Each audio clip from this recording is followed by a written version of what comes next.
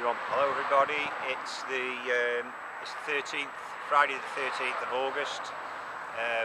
It's 8 o'clock in the evening. We've been out leafleting this evening. We've done 2 hours putting out the petition leaflets, so all's going well. We've put about 6,000 of these out so far, another 3,000 to go. In the background, I'm on Weston Coyne Road, there's the Weston Coyne Arms.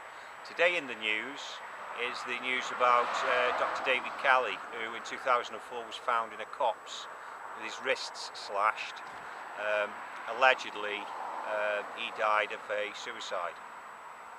We've got 9 eminent physicians now come forward today, and they've said that they don't believe that really that was a suicide. They don't think that would have, the injuries would have resulted in a suicide.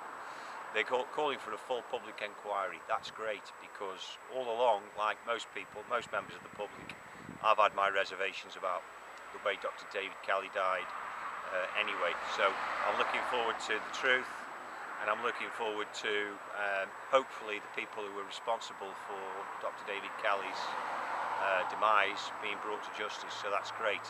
I'm leaving a link underneath this video. I'd like for you to go to it because it contains all the information that you need.